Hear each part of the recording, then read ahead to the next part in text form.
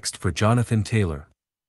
Now that the Indianapolis Colts aren't trading Jonathan Taylor yet, what happens next? The Indianapolis Colts and Jonathan Taylor have had a roller coaster ride this offseason. All signs pointed to Taylor being moved and the Colts receiving draft capital for him in exchange.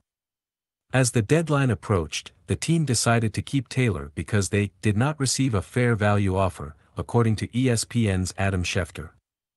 The Colts never wanted to trade Taylor at the start of all this, so seeing things play out this way shouldn't be surprising. The Colts were motivated to move him when the nature of the relationship became public and extremely complicated.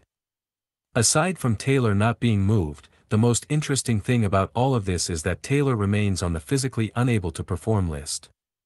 Taylor will now have to miss the first 4 weeks of the season due to a lingering ankle injury he suffered last season.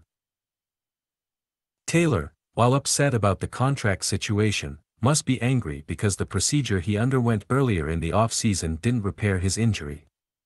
While it's unclear whether Taylor will complete his rehab with the team or independently, if he continues to show up for practices and games, I'm not sure how he won't be a distraction for the team.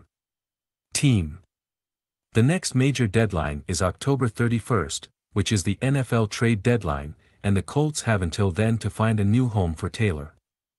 He will then have time to be reactivated out of PUP and can either play or last a few more weeks before having to make a decision on what he will do this season. It's been a long week since the Colts gave Taylor permission to seek a trade, and we're basically back to square one with all of this. I'm sure Taylor and his agent will continue to push for a trade while the Colts front office still wants to see if he can truly get healthy and become the player he was in 2021 again. The Colts hold all the leverage here, considering they can control Taylor's rights for essentially the next 3 years.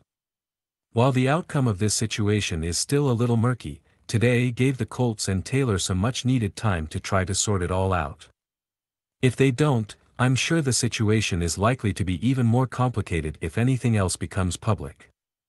Thank you for watching this video and don't forget to subscribe to my YouTube channel.